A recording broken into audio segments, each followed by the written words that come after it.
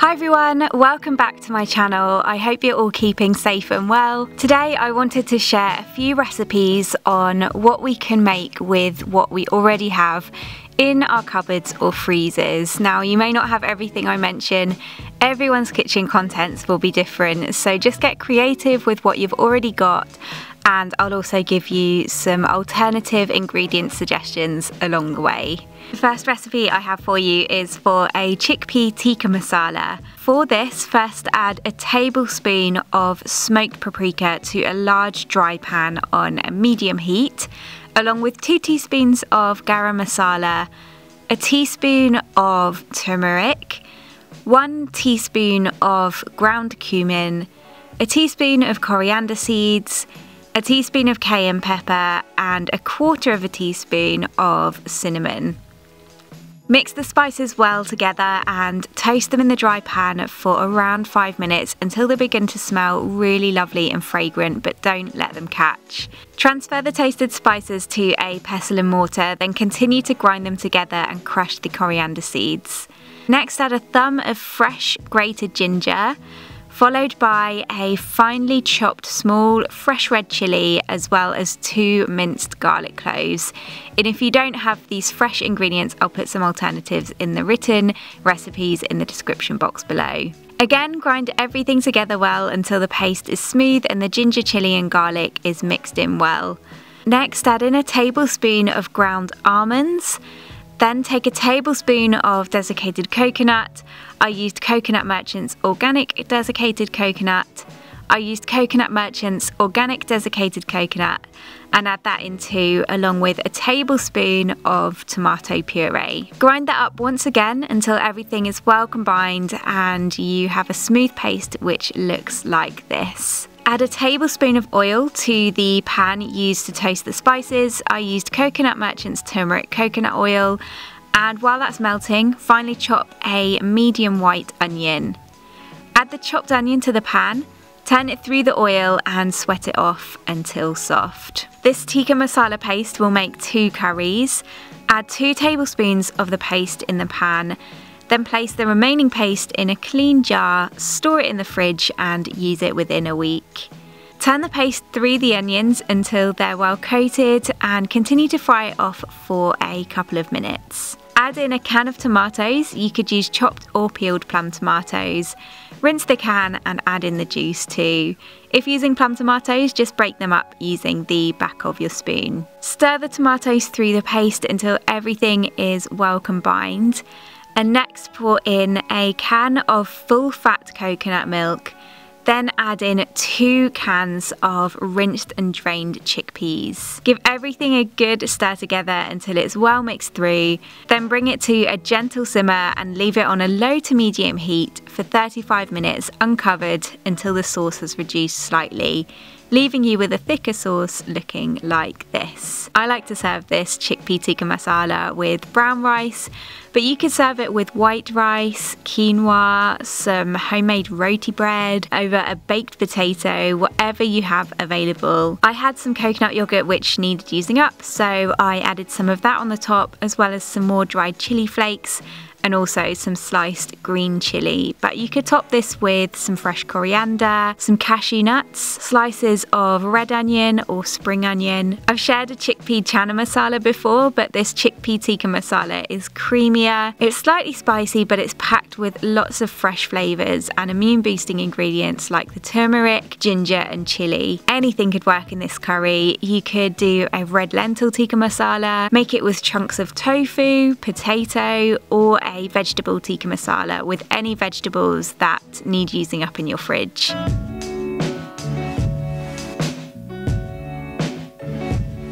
The second recipe is for a red lentil chilli. For this, drizzle 2 tablespoons of oil in a large pan on a medium heat. Finely chop a white onion, add it to the pan, then mince 3 cloves of garlic and add those into the pan too. Cook the onion and the garlic off in the oil until soft. Then next add in a tablespoon of chili powder, 2 teaspoons of smoked paprika, a teaspoon of ground cumin, half a teaspoon of dried chili flakes, and a quarter of a teaspoon of cayenne pepper. Turn the spices through the onion and the garlic and fry them off for a couple of minutes. Next, take a red pepper and slice it up into small pieces. Add the red pepper into the pan and turn it through everything to get it well coated. Add a tablespoon of tomato puree in, and again fry that off for around a minute. Pour a can of tomatoes of your choice in next. Give the can a swirl with water and add in the extra juice. Next, pour in 500 milliliters of vegetable stock.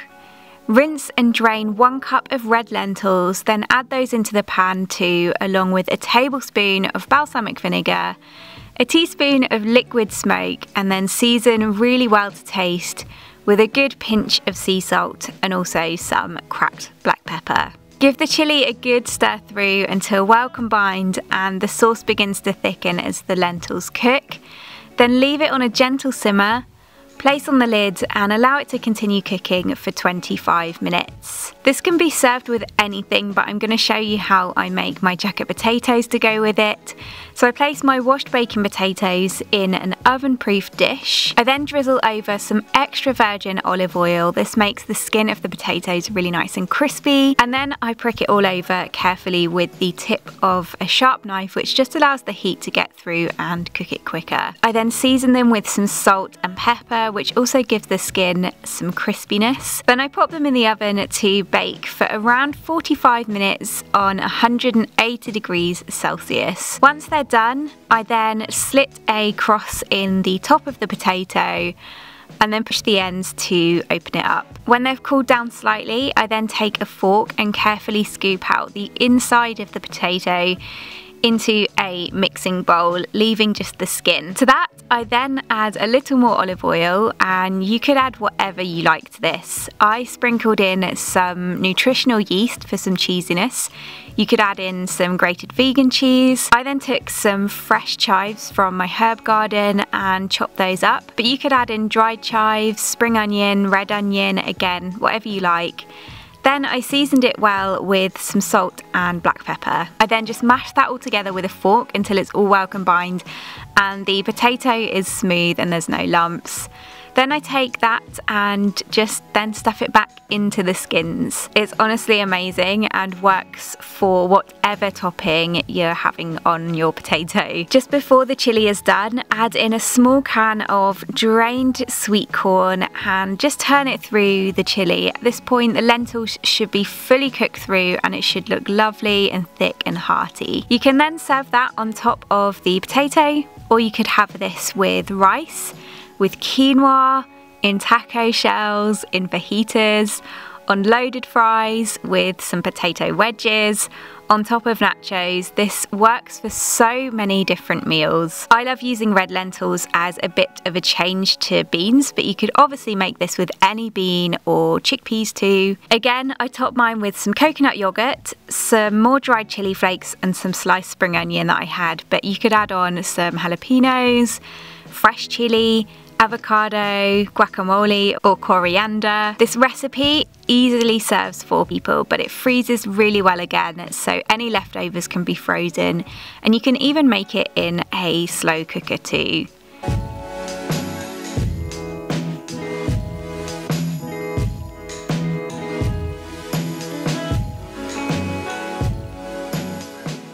The next recipe is for a black bean bolognese. For this, first heat a good drizzle of oil in a large pan on a medium heat. Finely chop a white onion, red onion will work great too. Then add the onion to the pan with the oil. Next, mince 3 cloves of garlic. Add that in and then sweat the onion and the garlic off until soft. At around 5 minutes, add 2 teaspoons of dried mixed herbs, or any dried herb will do. 1 teaspoon of paprika, an optional 1/4 teaspoon of dried chili flakes for a little heat, and a bay leaf. Turn the spices through the onion and the garlic and continue to fry off for a couple more minutes before then adding in a tablespoon of tomato puree. Stir through the paste, then fry it off for another couple of minutes. Take a can of tomatoes. Again, these could be chopped or plum tomatoes. I find plum tomatoes to be more rich in flavour and you can break them up in the pan anyway. Then add a splash of water to the can, swirl it around and pour it in to make use of the juice that's left. Add in a can of rinsed and drained black beans. Then pour in 300 millilitres of vegetable stock. For more depth of flavour, add in a teaspoon of Marmite, or alternatively, vegan Worcester sauce or balsamic vinegar. This just adds so much more flavour and richness. Finally, season really well to taste with some sea salt and cracked black pepper. Give everything a good stir using the back of the spoon to roughly break up the tomatoes if using plum tomatoes. Then, using a potato masher, mince up the black beans. I find this creates more of a bolognese texture, and the minced beans then soak up all of the flavours. The consistency should be a little bit thicker and should look like this. Fill a separate pan with boiling water and add in a good pinch of salt.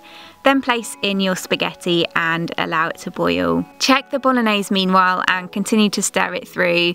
Then once the spaghetti is al dente, after around 8 minutes of cooking, drain it off, reserving around 1/4 cup of pasta water. Add the cooked spaghetti into the sauce, then pour in the remaining pasta water. This just makes the sauce a little bit creamier and stops it from becoming too dry or gloopy. Turn the spaghetti through the sauce, only a couple of times just to get it slightly coated, and it's then ready to plate up.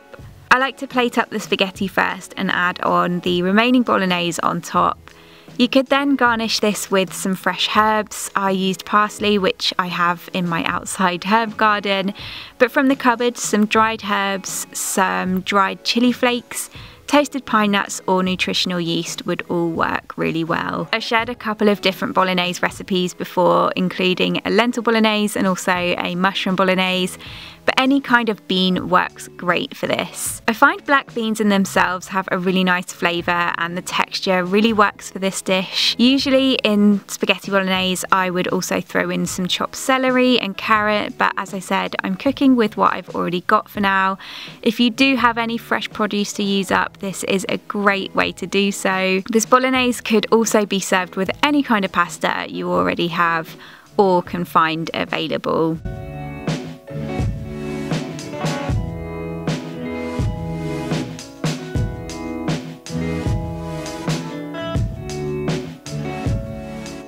And the final recipe is for some sticky ginger and sesame tofu. I've had a hard time finding tofu recently and usually get it from the fridge section of the supermarket, but in my local small health food store they had it in jars. This lasts so much longer, it's exactly the same, and I reused the jars for storage afterwards. With this, it needs to be drained off and pressed for a minimum of an hour. So to press it, I simply wrap it in a clean cloth or tea towel, making sure it's wrapped up fairly tightly.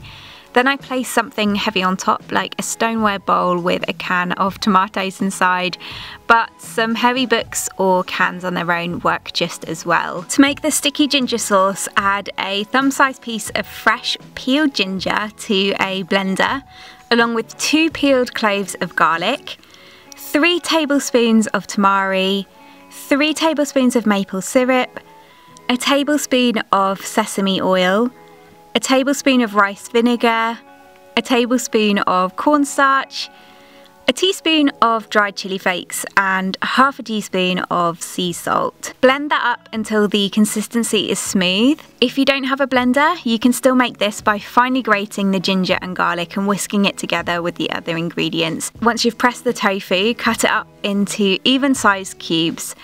Then make a quick marinade in a mixing bowl by adding in a tablespoon of sesame oil, a tablespoon of tamari, and a tablespoon of maple syrup. Whisk that together until well combined. Then add in the cubes of tofu. If needs be, do this with half of the tofu at a time. Turn the tofu through carefully and leave it to marinate for 15 minutes. Next, sprinkle a couple of tablespoons of corn flour on a plate. Then add the tofu and toss it through the corn flour, getting each side of the tofu evenly coated. Add more corn flour if needs be. The tofu should soak it all up and it should become quite gummy in texture. In a large wok or frying pan, Add a tablespoon of oil, I use coconut oil, then add in the coated tofu and fry it off on a medium heat until it begins to turn golden, turning it continuously so that it doesn't catch or burn and so that each side is exactly the same. The tofu should be crispy in texture and it should look like this. As a heads up, only corn flour will work for this, not any other flour. Once the tofu is crispy and golden, place it on a plate and set it to the side. I did mine with some green beans, but you could use any vegetable you like.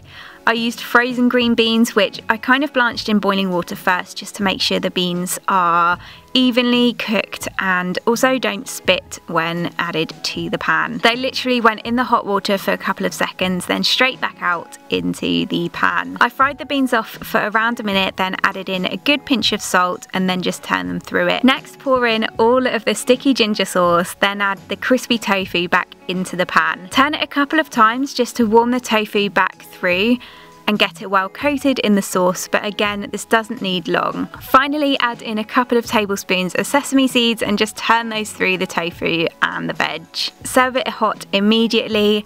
I serve mine with some white rice, but again, brown rice, quinoa or noodles would work great with this too. I sprinkled over some more sesame seeds and dried chili flakes, as well as some chopped spring onion to garnish. And as I said, any veg could work for this. Some carrots, broccoli, mange too, baby corn, they'd all be lovely with the tofu. The sauce is delicious, so fragrant and so many flavours, and the maple syrup in it makes it lovely and sticky. Coating the tofu in the cornstarch makes it slightly crispy, but also gives the sauce something to stick to, so it has this lovely glaze to it. And those are some of my store cupboard / freezer recipes. I hope you enjoyed this video. As always, all of the recipes are written in the description box below. Thank you so much for watching. Stay safe and I'll see you again soon.